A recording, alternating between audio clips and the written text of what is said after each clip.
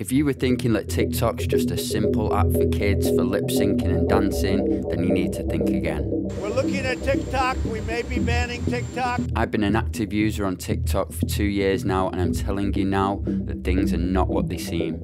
The UK government has banned the social media app TikTok from their phones. So if you were like me just a couple of weeks ago thinking that everything's okay with TikTok, you need to think again and definitely ask the question, is TikTok safe?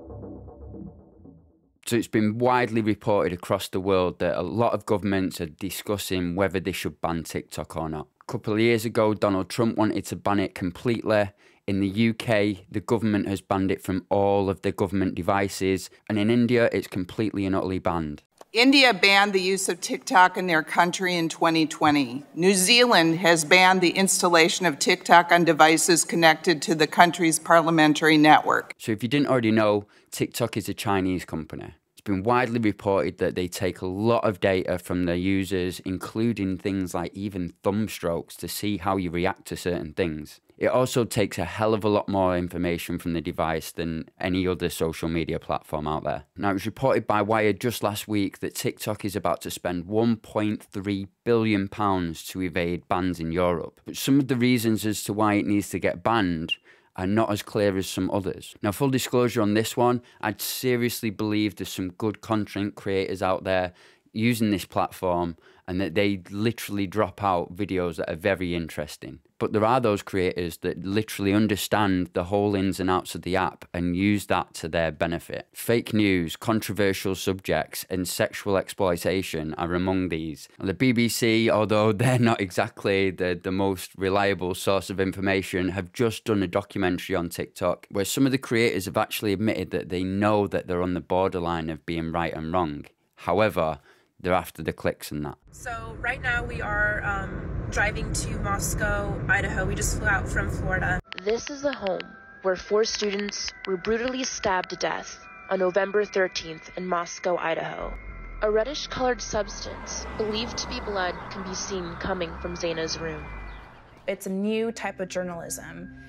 Journalism has changed. I actually can't believe she actually classes herself as a journalist, to be fair. Sometimes I can even post controversial things. I can post about information that some news companies would need confirmation about before posting. In this leaked screenshot from surveillance footage, it shows the girls speaking with Kaylee's ex, and in the corner is Adam and Jack S., also known as Hoodie Guy. TikTok does encourage people to participate more than other apps because you can just be sitting on your couch and make a video and then reach tons of people. There were so many victims that were created through internet sleuth videos like this.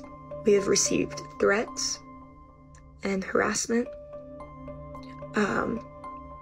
and we didn't deserve that. But this by far is not the most hurtful content that's there. Girls are especially subjected to viral and popular trends that include facial and behavioural tics or manufactured and quirky behaviour that they then subconsciously imitate in real life. And even my sons, I'm hearing things like, oh yeah, and daddy chill. And that stuff is just crazy. And it is present. You can't deny that. And while it might seem a little bit funny at first, there's actually a deeper level to this. There's hundreds of videos of people faking illnesses. For instance, Tourette tics, and even autism. And it's quite easy to see that these kind of things are going to create mental health issues in our younger generation. And it really doesn't stop there. People pretending to be taller than they are to get views. People pretending to be NPCs on these weird live streams. It's literally about all the likes, the follows, the popularity, and more importantly, gifts. But we'll get more onto that in a second. After, I love you. See you in a minute. Yes, you're gonna feel like a queen.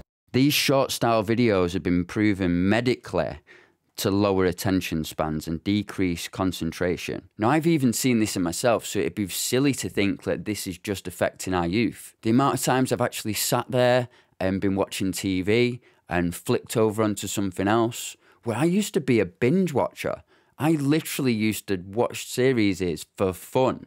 Now, I can't watch one episode without flicking through my phone at the same time, looking for something else to pique my interest. I've even noticed that it's starting to affect my short-term memory. It's well known that this kind of stuff creates depression and anxiety when the users can't properly moderate their own attention spans. And also the susceptibility to some of the advertising that is very damaging, especially within the youth. Now, you might think that TikTok is no different than Shorts on YouTube or Reels on Instagram, but you'd be very, very wrong. Most of the videos that you'll see on these other platforms are based on the users that you've followed and based on keyword searches and stuff like that. TikTok's algorithm primarily shows you popular and trending views that it's decided that you want to see. Now, you might think, oh, well, what's the harm in that? You know what I mean? I'm going to see things that I like.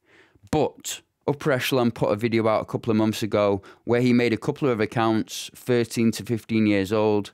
These were test accounts, and he found some crazy stuff. When you first sign up to the app, it's obviously going to try and find out what kind of stuff you like. And because these are short form videos and you're flicking through, it's going to find out within a good 10-15 minutes some of the stuff that you're into. What Upper Echelon and others found when they did this and went through this process is that at some point they were subjected to either sexual or violent videos. And as you know, kids, when they see this, they're going to kind of stick on it a little bit and try and see what's going on. But the algorithm will look at that and think, right, this is what the user wants to see. And then it'll just play an onslaught of videos similar to that over and over and over and over and over again. Now, in contrast, say when you're uploading a video to YouTube, you'll get 2 levels of protection for children. Firstly, is it made for children? And secondly, should it even be shown in searches or feeds of children? And there's none of that on TikTok. The Wall Street Journal even reported on this, and on their test accounts, they were given nothing but a never-ending stream of sex and drug-related videos, and TikTok knew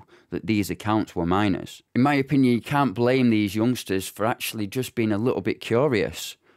But once they are that little bit curious and the watch time goes up on them kind of videos, they are literally served up more and more of this and sent down the darkest of rabbit holes. But it doesn't even stop there. Upper Echelon even reported on blatantly underage users that were broadcasting with little or provocative clothing on, offering viewers to spin round, jump up and down on the spot and other such things in exchange for gifts. And if you didn't know what gifts were, they're like kind of little logo-y things that are based on things in real life, for instance, a rose or a turtle, and each of these things has a different monetary value. Upper Echelon also reported that when he looked into most of the viewers in the chat and the ones that were actually engaging with these kids, most of them were older men. Now, what's even worse is that TikTok has actually become aware of this and will ban broadcasters for doing certain things. But now the users are actually using coded language to circumvent the things like fit check means that lift your top up or you forgot something. So they turn around, walk away and show their ass. And these kind of streams are full of requests on top of requests on top of requests. A lot of these users will then ask for a Cash App or something like that, a way to pull these youngsters away from the platform so they can be exploited even further. So even if we were able to set aside the mental health issues, the societal dangers, and even the child exploitation, there's actually some things that probably fall more into my opinion, which I'm going to talk about as well. Now, I'm not trying to be awful here when I say this, but let's say, for instance, I want to make a YouTube video. I'll make a good video, I'll kind of spend a lot of time editing, I'll probably script out my video first as well. Whereas there's none of that when it comes to TikTok. And because you don't really necessarily need to do anything entertaining or even have any expensive equipment on TikTok, the entry for anybody getting involved in this is very, very low. Some people don't even have to show their faces because they'll just put a green screen up. Now, this is dangerous for loads and loads of different reasons. Because, for instance, there's mental health streams where you have these people masquerading as mental health professionals, but most of the time these people are still going through it themselves. So they're not giving good advice. You've got to understand, when you validate people in certain ways, saying, oh, you're doing well, you're doing... No, they don't need that. And most of the time, the person that's running the live will want them to continue feeling this way, so they keep coming back, which It's just absolutely disgusting. Now, one of the things that really annoy me are army groups. There'll be these kind of groups that are based on a tragedy that's happened, a child being disabled, or even being about bullying awareness. Group got everybody sucked in, and what I found was people that usually wouldn't have a voice or were not getting anybody in their lives and stuff like that would join these kind of groups to give themselves a little bit more clout, a voice, something, a purpose on the platform even. And the owner of the group, who's making a hell of a lot of money at the top of the chain, knows that other people who are wise to this are going to come at them in things like videos and say, look, you shouldn't be doing this. And then the owner will make a video about said person attacking the group and sends all the other members after that account. One of these groups is even a bullying awareness account. One of the biggest observations that I made is that people are actually only getting 35% of the revenue when it comes from gifts. When the entry level for broadcasting is so low, you end up getting people just sat there chatting, gifting away money. I've seen many conversations talking about, oh, when I get paid my benefits, I'm gonna sort you out back, don't worry, and all this. And you'll be able to back this up because you'll see in the profile that it'll say single mum of 3, and they're the ones gifting these people, and they're just giving the benefits away. And most of that money is going in TikTok's pocket. Now, put me up against a post here, but a lot of the entry-level people that's come on TikTok, they've got nothing to do because they're just sat at home with the kids and they're on benefits. So of course they're gonna sit in a live and pay somebody, but the thing is, they're only getting 35% of that money.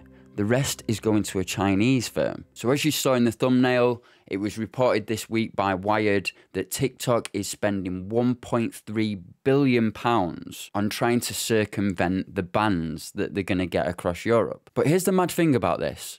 The $1.3 billion is to build 3 data centers in Europe. And this is to stop all of our information going over to China and being processed by their data centers. So it's all well and good that maybe we're keeping our data a little bit more to ourselves.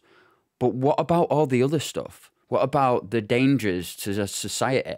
What about the mental health issues? What about all the money that they're rinsing out of people on benefits? And more than anything else, what about this child exploitation? In my opinion, we can't actually even spend another day allowing this degeneracy into our society anymore. And hopefully we're going to see some change very soon. But thank you very much, guys, for watching this video. This is going to be a bit of a series for me. So if you want to see the rest of the videos, make sure you click subscribe. And until then, you take care.